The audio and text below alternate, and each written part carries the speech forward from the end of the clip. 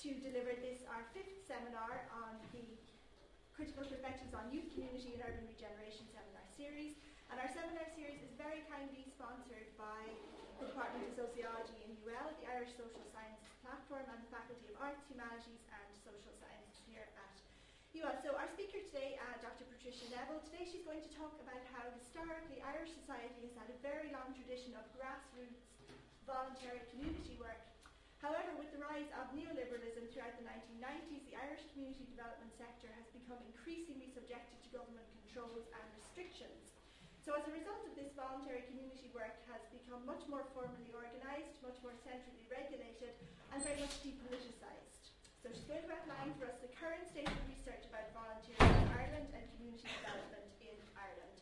So Patricia works within a qualitative research paradigm, so the seminar is going to introduce a case study of one family resource centre and its voluntary management committee in order to explore how the volunteers experience this type of volunteering work or voluntary work through an analysis of their reflections on their roles, their responsibilities, and its overall impact on their everyday lives and their political awareness. So we're delighted to welcome Patricia.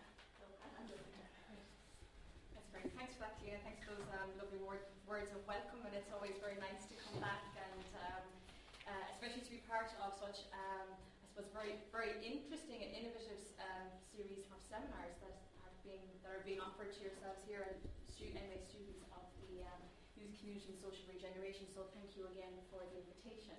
Thanks so much to come in there. I suppose before I just get going, I suppose the genesis for this presentation actually it started about 2 years ago when I conducted some research on family resource centres in Ireland, and the reason I did that was because a good colleague of mine, Dr. Colm O'Doherty down in the Institute of Technology down in Tralee, himself and another colleague, Aisling Jackson, were putting together a book proposal for what was at that time when they were putting together the proposal was going to be one of the first sort of textbooks to be offered to both undergrad and postgrad students of community development work in Ireland that was going to be specifically about Ireland and want to talk about specific case studies. So this research, I suppose I started looking into this topic about community development and voluntarism in the community development context in Ireland back then. So what you're going to hear today is some bits of that original research which I conducted as part of that book, which will be coming out actually shortly. I think it's going to be April or May. It's going to be launched by Gillian Macmillan. So I'm not going to just trot out what you'll find in that book. I'm going to obviously reference it as we move through, especially towards the latter half of the talk. I'm going to reference just some of the findings that came out of that piece of research that I did. But generally, I suppose what we're going to talk about today more is a much more sort of theoretical engagement with, and also, I suppose, deeper policy investigation of the impact that neo-liberalism is having on the community development sector in Ireland in general, and also volunteering and volunteerism as a result. I hope to keep you to maybe about 35-40 minutes. If I go over that time, I trust Clea will give me the nod, and I'll wrap up then without leaving hopefully enough time for people to ask questions. And first of all, before I start talking about, I suppose, the topic at hand, can I just ask people how many people here maybe have volunteered in a community at a development program or project or a family resource centre? Okay, great. So we're going to have a lot of people here who have a lot of personal experience of working in the sector and also working as a volunteer. So hopefully that will lead to very interesting maybe questions and answer sessions after the seminar. But to get to that point, I have to get going on the seminar. So here, without further ado, here we go. We're going to talk about it. So, title is Community Development and Organised Volunteerism in Ireland. As an activity in which time is given freely to benefit another person, group or organisation, volunteering has historically been conceptualised as an activity that both conveys as well as produces social value. And the link between volunteering and active citizenship is well established in the classical writings of Durkheim and de Tocqueville, with each respectively postulating that volunteering regulates hedonistic individualism and ensures a healthy citizenship. And those ideas, as they were popular back in the 19th century, it's still a viewpoint that is prevalent today. However, we should also remember that volunteering is not just an abstract concept for theoretical musing and conjecture. Social, historical, political, legislative, policy and discursive factors also influence how voluntary activity is socially constructed and experienced. And it's the nature and the extent of the interactions between each of these forces in contemporary Irish scene, which is what we'll be discussing today. Perhaps one of the most potent ideological forces in public and government discourse of late has been that of neoliberalism. And I'm sure as students of Martin, and I know Tina, you probably are well versed in neoliberalism and what it's all about, but just for those who, just to I suppose make sure that everybody's on the same hymn sheet for today, neoliberalism refers to a political ideology that champions discourses of individualism, consumerism and market competitiveness. And the neoliberal political landscape is dominated also by an emphasis on individual responsibility, a critique of the welfare state, and a shift towards privatisation and an emphasis on the private sector. And these concerns all contribute to a focus on the localisation of responsibility for welfare. And it is in this discursive field or discursive formation that the role that the non-profit or voluntary sector and also that of the individual volunteer takes new precedence. And it's being proposed as an ideological site where social and political malaise can be corrected. So, while many commentators have discussed the effect that neoliberal ideology has had on the Irish education system, for instance, Irish economic policies and also Irish healthcare system, and the impact that neoliberalism has had on the Irish community development sector and also on volunteering in general, remains to be as extensively probed and as critically analysed as these previous sectors, the education, health and systems. So to this end, this seminar will explore the impact that neoliberal policies and ideologies have had on the Irish community development sector and its volunteers. So while volunteerism and community development will be discussed separately to begin with, in reality the two sectors are rather closely intertwined, and this interconnection will be made more explicit, I hope, when we discuss the case of Family Resource Centre programme in Ireland. There we find a programme funded by the state to tackle disadvantage and poverty and support families in the local community, but which relies heavily on volunteer resources, not only to man the services they offer, but also to lead and manage these centres. And such a situation creates many paradoxes in the Irish community development, both generally and specifically. At a sectoral level, we encounter the depoliticisation of community development and the increased bureaucratisation of the sector. And then more specifically, we find that the neoliberalisation of community development has created two categories of volunteers. You have the ordinary project volunteer and the voluntary management, or what they call the voluntary director position. And it's this latter category of volunteer that will come in for close inspection, towards the latter half of this presentation. A high level of operational expectation and competency is demanded by this particular volunteer position, and such a recategorising of community development volunteers, one that is now based on a hierarchy of roles and responsibilities, it openly challenges the passive consumerist model of volunteering that's often espoused by neoliberalism. So in order to further explore this contradiction, basically I'll introduce at the very end a case study of the experiences of the Voluntary Management Committee of just one family resource centre. And we're going to present that and we're going to talk about that in relation to this bigger context. So, in terms of then neoliberalism and volunteerism, just I suppose in Ireland in general, it has already been mentioned that the concept of volunteerism and the role that volunteer plays an integral part in the ideology of neoliberalism. Neoliberalism apportions personal, social and economic value to voluntary activism. The neoliberal discourse of volunteering also promotes an ideology of essentialism around volunteering, where volunteering is taken as being naturally occurring in most functional societies. And this wellspring of volunteerism is assumed to be motivated by idealistic and ultimately personal motives. So tapping into the long-standing tradition of conceptualising volunteers as emblems of caring and goodness, neoliberalism takes this notion to propose that volunteers are energetic, committed, civic-minded individuals who, by their actions, make their community a better place to live in. Little discussion is given over to explaining why people volunteer in neoliberal states, other than as a response to their having time on their hands. And this notion that volunteering is a consequence of free time is a dominant trope in neoliberal research about the benefits of volunteering. For instance, it is widely reported that in 1998, the American public volunteered 20.3 billion hours of their time to local voluntary projects.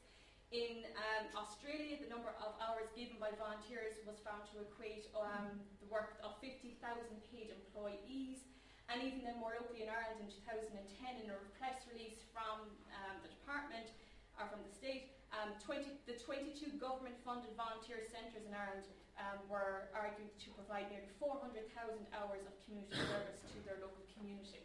So by quantifying volunteering in such a temporal way, volunteering is redefined as an individuated leisure activity rather than a politically motivated and purposeful action.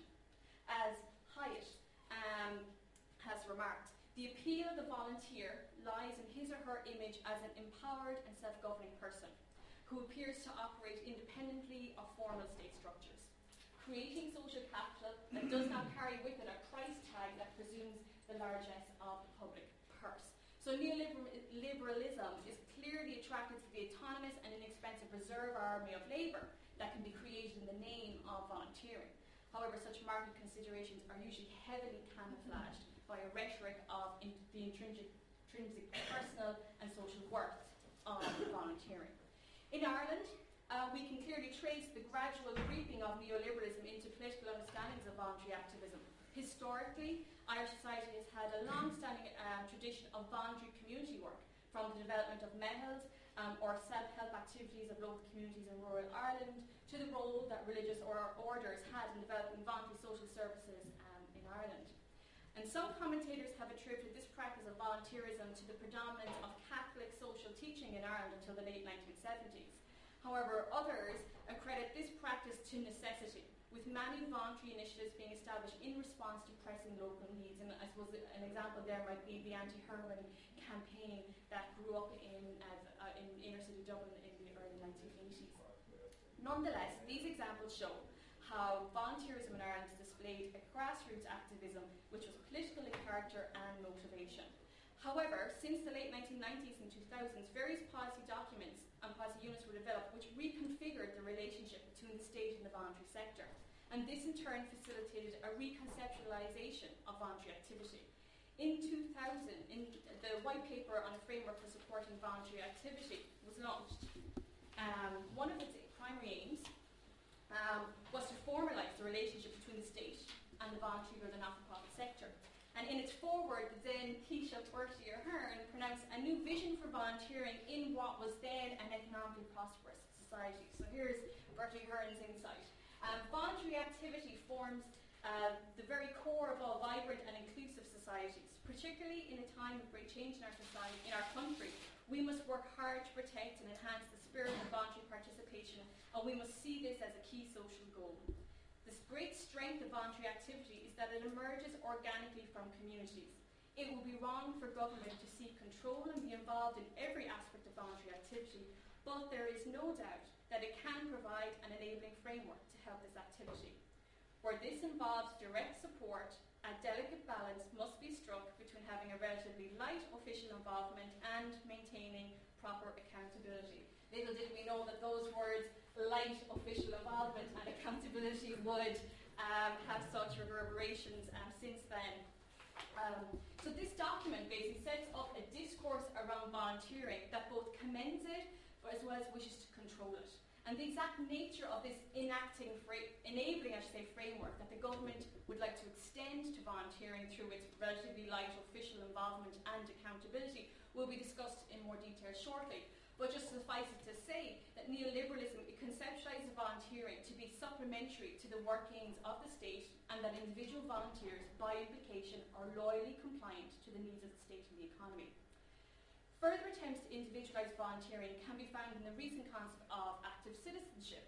The Active Citizenship Task Force presents active citizenship as accepting a responsibility to help others and being happy to improve the quality of life of those less fortunate than ourselves. Again, a quote from Bertie Ahern at the launch of that document.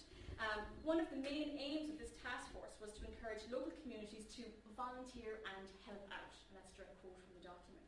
So in this respect, it argues that volunteers are active individuals who show their commitment to their local community by spending time on community projects. Indeed, the amount of time available for volunteering is presented and discussed at length in the document as the only barrier to becoming an active citizen in Ireland.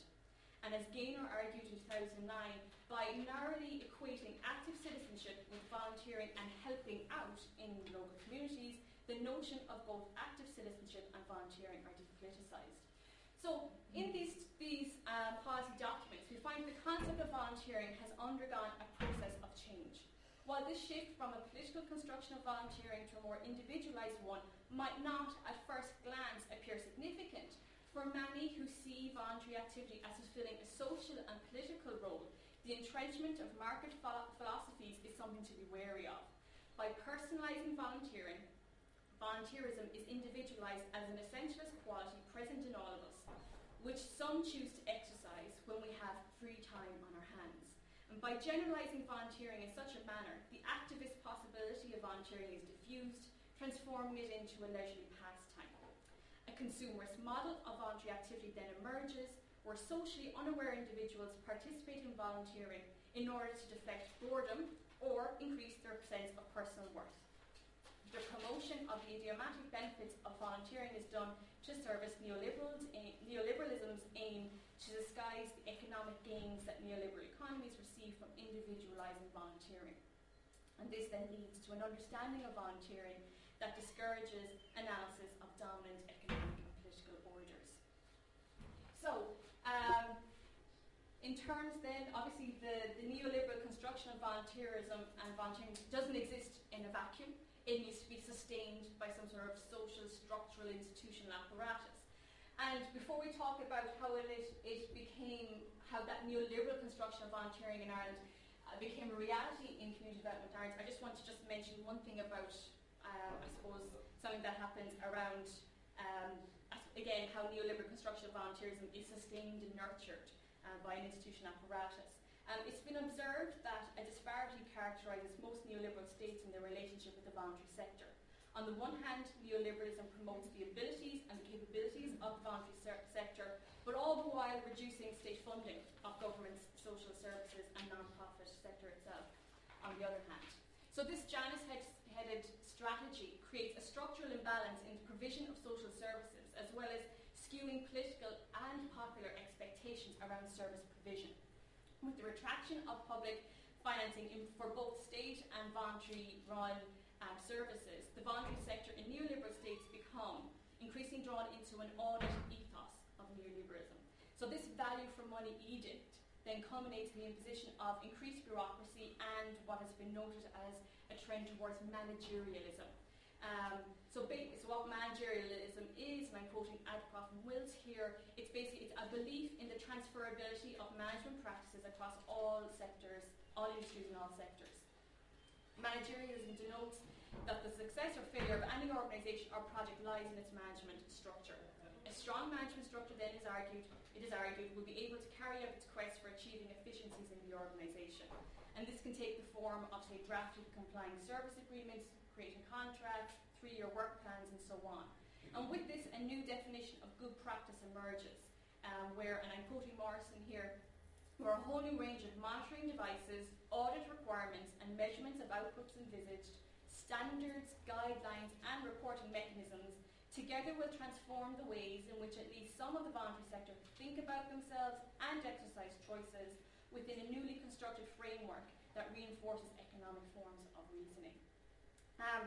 In Ireland, in the case of applying that to Ireland, the increased visibility of community development work and volunteerism in the policy discourse of the Irish state and its social partnership model of governance since the 1990s has followed a particularly neoliberal trajectory, which has brought about the bureaucratisation of the community development sector and also the ensuing depoliticisation of its work.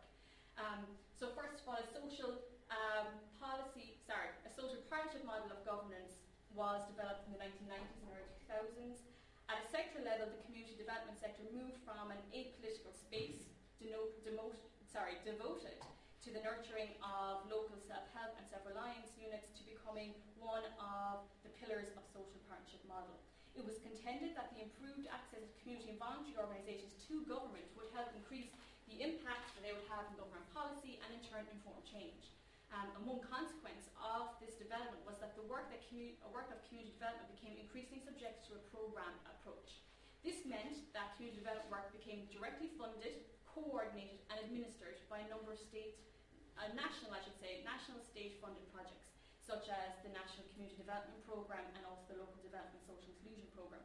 As a consequence, the community and voluntary sector was slowly being co-opted by the state, which in turn helped to reduce the significance of the sector to that of, as what Lloyd calls, mere service delivery. This shift away from an activist focus in community work has had a number of implications for community development. In the first instance, it imposed a bureaucratic system that never existed before in the sector. A whole network of support agencies were developed to monitor and to support the sector. These included the infamous Family Support Agency, which was set up in 2003 to bring together all family services being introduced by the government, and also to promote local support for families through family resource centres. And also, it also coincided with a number of privately operated but contracted companies who were offering regionally based support workers for family resource centres. While they were expected to provide developmental supports to establish and emerging community and voluntary groups, in reality their primary role was as functionaries to the state, adopting, as Lloyd saw it, a quasi-management role on behalf of the department, approving work plans, sitting on interview panels, etc. Moreover, 28% of the government's overall budget in community development was directed towards the support agencies rather than to frontline practitioners. Second, as an example of community action from above rather than from below, community work in Ireland now began to move towards professionalism, managerialism and accountability. And this took many forms. In one instance, this included the streamlining and also the professionalising of community development practitioners. In keeping with the 2000 white paper, local community projects all had to register and comply with the Company Registration Office, as well as apply for charitable status. And for this reason, all community, voluntary and charitable organisations then had to adhere to a code of conduct and have articles of associations. In the example which we'll talk further, which is family resource centres, the articles of associations for family resource centres and also community development projects, they required, for instance, that local community members sit as officers of the limited company with overall accountability for the successful running of the project. Local volunteers also another feature of this increased bureaucratisation of managerialism of the sector. Local volunteers were also increasingly seen as inputs of the community organisation, who needed to be managed, controlled and retained in order to ensure the successful and efficient running of the organisation. And this bureaucratic response to volunteers involved the drafting of volunteering policies, the development of volunteer programs for the induction and the training of volunteers, and also obviously registering volunteers with the Garda Vetting unit. In these ways we see how the state achieved the relatively light official involvement it needed to make volunteering accountable, again taking the quotes from the white paper, as it went about transforming community development into a neoliberal service delivery model. While it initially promised improved access and impact of community and voluntary organisations at a national level, the model of social partnership quickly emerged as a pretense. And obviously a number of community development works themselves were quite critical of this move, of these changes. This alliance rested uneasily with some community and voluntary activists, because in their mind it allowed for, and I'm quoting here from Lloyd again, the sector and its agencies to be co-opted and to be compromised. So social partnership then acted as a foil for the Irish government and its embrace of neoliberalism by providing them with, and again here's Lloyd, very vocal on this point, a mechanism to contain discourse and to ensure that outcomes remain within acceptable boundaries. As a result, very little change was enacted from above, doing relatively little to change the case of the marginalised in Ireland. Then, and this is quite a large quote which I'm not too sure I actually made a slide of, which I apologise in advance for, from Lloyd, as he says then, through its control of funding and the use of mechanisms such as the Task Force on Active Citizenship and the eulogisation of voluntarism, The state found preference for a form of communitarianism that was compliant, individualised and welfare-focused, and that spurned collectivised and politicised action. Building social capital and providing services rather than promoting structural change became the mantra, deflecting efforts away from a more institutional analysis of social exclusion and inequality. So, where does that all lead us? Over the past 20 years, we find that community development work in Ireland has become more directed towards tackling bureaucratic procedures and inefficiencies rather than focusing on social inequalities and social exclusion. The depoliticising of community development work has also coincided with the rationalising of volunteer capacity, treating volunteers as inputs to the process that can be recruited, selected, vetted, trained, and ultimately controlled.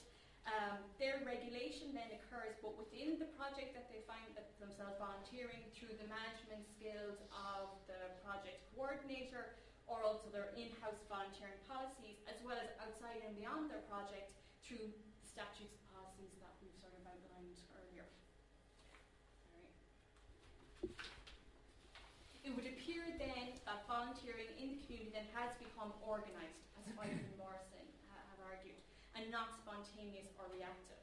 While neoliberalism appears to be successful in subduing the political and activist nature of volunteering in the community, the programme-based approach of community development in Ireland has also facilitated the diversification of voluntary labour into ordinary, in inverted commas obviously, project volunteers and voluntary directors.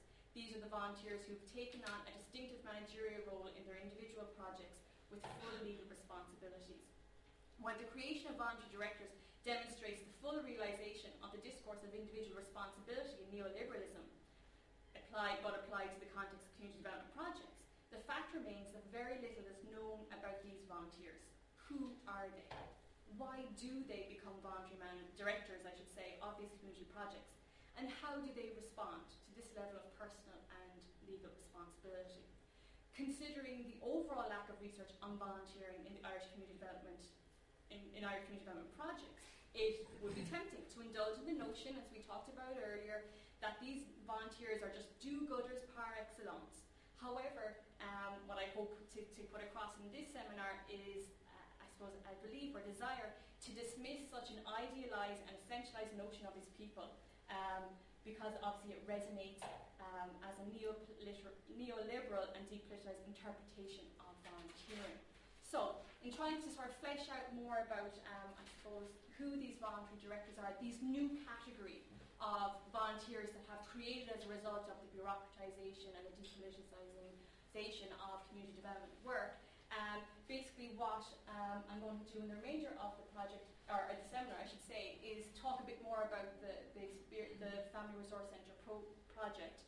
I'm going to first of all outline its role and its function, and then I'm going to introduce to you some research, some information that we do have about the volunteers who volunteer in Family Resource Centre projects, and that's through the SPEAK evaluation reports that come out every year.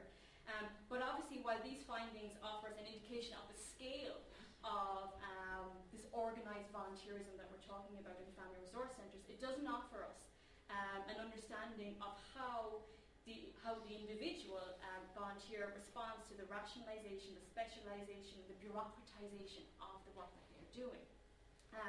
So basically what I will be introducing is a piece, just very quickly at the end, some quotes, some findings from the qualitative research which I did based on the experiences on one Family Resource Centre's voluntary directors.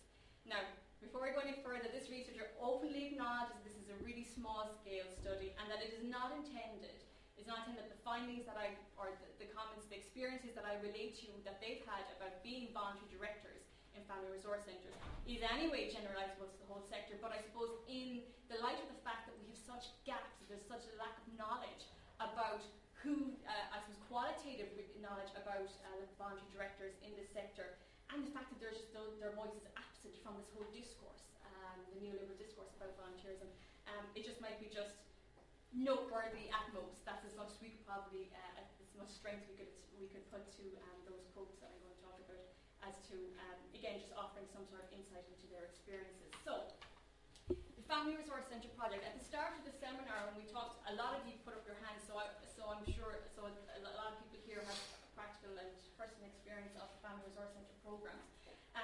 Basically, what they are generally, Family Resource Centres are community-based organisations who take a proactive and innovative approach in identifying the needs of families and providing community-based supports. And their general aim is to help combat disadvantage in local communities through supporting families. And the type of family support which they offer can be either of a direct nature or indirect in nature. Families can be supported directly through different services that their resource centre offers. And this might involve a mix of developmental activities such as adult education classes, parenting classes, arts and craft classes, or it could be access to services such as affordable childcare, after-school services at a local level. But also it's envisaged that family resource centres basically should try and undertake some outreach work into the community to help meet the needs of the marginalised there directly. And another thing I suppose about this project, that these centres are also expected to encourage local people to participate in the centre and its work from the design to the planning stages of a family resource centre to its actual establishment, and by acting as volunteers, thereby creating an opportunity for community involvement and activism. So through these initiatives, family resource centres are proposed to improve the self-esteem of the people in their local community that they're based, and also empower and facilitate groups and individuals experiencing exclusion to take control of their own lives and address their needs through the principles of community development. So family resource centres were first established in 1994 to mark the International Year of the Family in response to claims that there was a lack of statutory support for community development activities focusing on supports for families and tackling child poverty.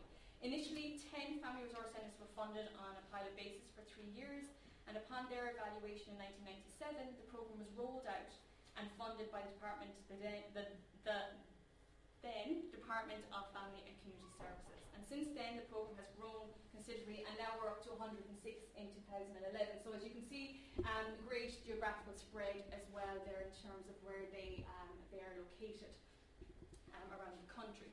So since the programme has grown, in 2003, Family Support Agency was established by the then Department of Social and Family Affairs to help bring together basically all the family services and programmes introduced by the government. And their job is to help the provision of staff, to offer capital and one-off grant funding to help family resource centres provide local-based support to families. As I said, we don't really know an awful lot about this sector. The one source of information that we do have is the SPEAK evaluation tool which they use. And this report, the SPEAK report, SPEK as it says, is there's annual reports that's published every year. So SPEAK is basically, it's a computerized evaluation system that's been specifically designed for the family resource centre sector. It's a tool for data collection and self-evaluation, and it's been up and running since 2004. And while it's a tool supposed to be for self-evaluation, every family resource centre is supposed to fill in this, fill this evaluation tool in, and answer the question provided by an actual department-assigned deadline.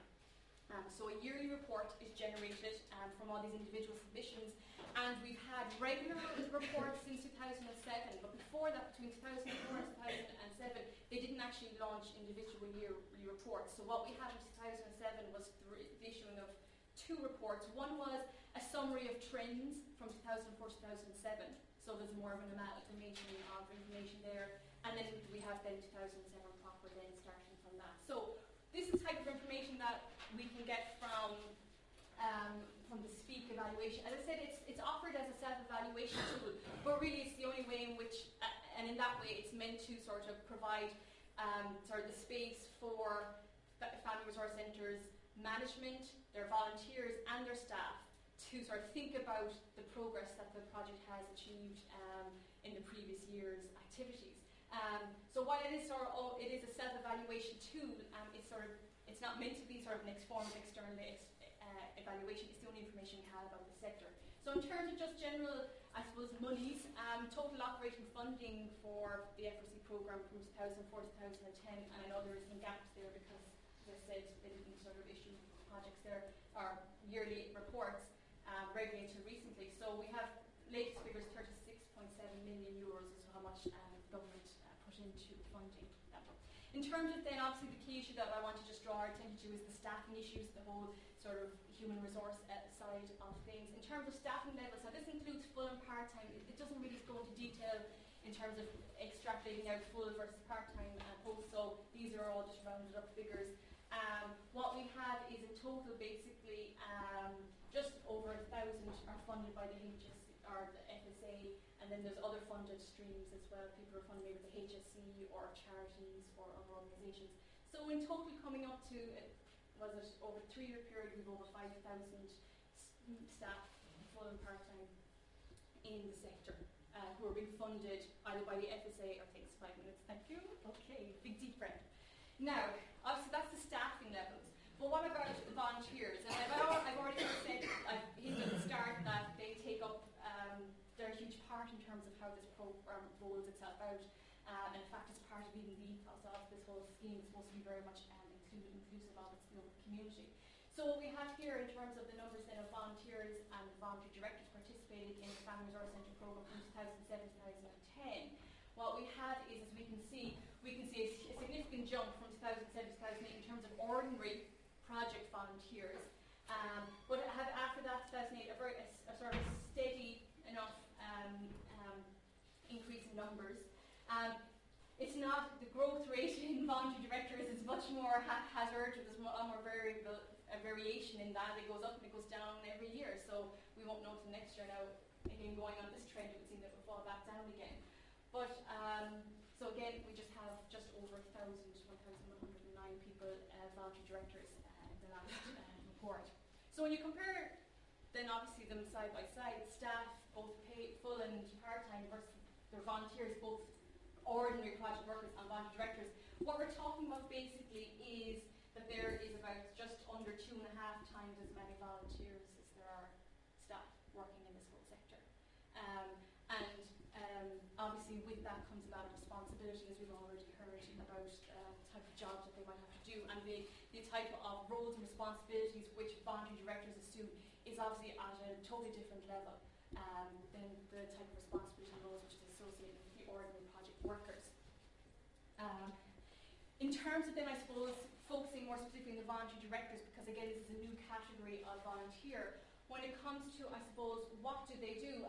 As Speak is, I suppose, part of the bigger neoliberal audit ethos, what does it ask for in terms of when it's looking for evidence of the amount of work the voluntary directors do in family resource programs? It asks them to calculate the hours they give.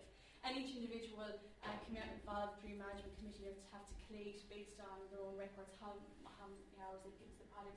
And as you can see here, we're seeing a huge jump even in 1 year between 2007 and 2008 in terms of the hours that they give to their, overall to the projects, to the programme. So in 2010 we're up to 44,000 hours given by voluntary directors. And as we saw back there, just 1,000 people are giving that much of their time to these projects. So again, it shows a number of things around, I suppose, the how much, I suppose, the economic rationalisation that comes through in terms of, I suppose, this project here, where they're obviously the department are saving themselves an awful lot of money if they're relying on over 44,000 hours free practice from voluntary directors in terms of leading and managing and taking overall responsibility for these projects. How are we for time? We're out of time, are we? I think we're done. Yeah, okay. Other interesting thing about the information that we have, again, just gathered from Speak, which is again is just purely, it is 99.9% quantitative, is that we can, it's definitely gendering going on here in terms of who then, it answers in some ways who participates, who becomes voluntary directors, and we're seeing it again, the majority are women. I couldn't find, now maybe it's there, but I just couldn't see the breakdown in the latest report, so it's non-available there. But again, very much very gendered. Obviously, there's a lot less women a lot less men, I should say, on boards of management than women. But that reflects the sector in general. And what we find, anyways, is that there's a lot more women employed and is in community development sector than men. I think the latest report that I saw about, especially in the family resource centre sector, was I think it was only about 30% 13% men, 13 or 18% of men are actually paid employees or paid staff, either by FSA or non-FSA, Family Resource Centre or Family Support Agency or non-Family Support Agency funded. So that's as much as what Speak offers us in terms of finding out who, we know what they do and how much they give of their time to the Family Resource Centres, and we know that the majority of them are women.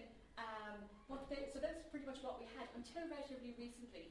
Again, in this 2010, the latest report, for the first time ever, Speak the report actually went a bit further and gave us a bit more information about voluntary directors. Sorry, I'm after jumping up my pages there, so just bear with me 2 seconds. And so for the first time, what they actually did was they included quotes from voluntary directors. Now, when you're filling up the Speak programme, a lot of it is a case of you have to quantify your time, how much time you gave to the project. But there are occasionally, at the end of particular sections, open dialogue boxes which you can fill in accordingly. And here, for the very first time, we actually see the authors of Speak report actually including their comments. And what's interesting is, again, the type of comment which they make, and the common thread between underlying all the comments is how hard it is to be a voluntary director, and how much work it demands of them, and how difficult and challenging it is, both personally but also in terms of just juggling your work-life balance and things like that. So, for example, these are 3 quotes that they put in. So the level of responsibility involved in being a member of the board of management, i.e. being an employer, becoming a director, is proving off-putting to prospective members. Falling numbers of voluntary directors and increasing pressures on those who remained on the board also prove challenging. Or in Listowel, a lot of people are happy to volunteer their time as a result of being unemployed.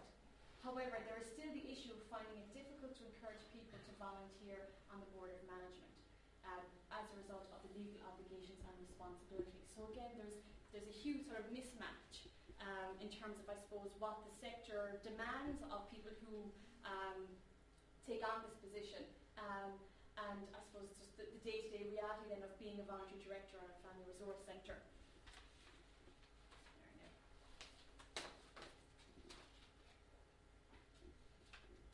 Okay, sorry, found my page. Okay, so it's clear from these quotes that the experiences of being a voluntary director is a demanding one which clearly requires project management skills. And the essentialist rhetoric of volunteering that we find in neo-liberalism clearly finds its limit here.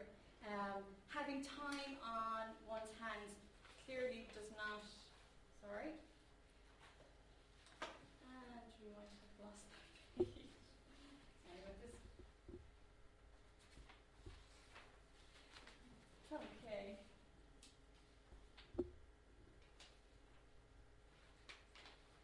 Clearly there is a mismatch here between the rhetoric of volunteerism as generated and sponsored by neoliberalism.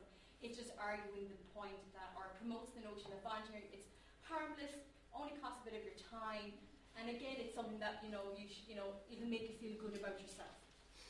Gleaming over these quotes, what we get a sense of here is that it is incredibly hard and challenging work for the people who do become voluntary board members.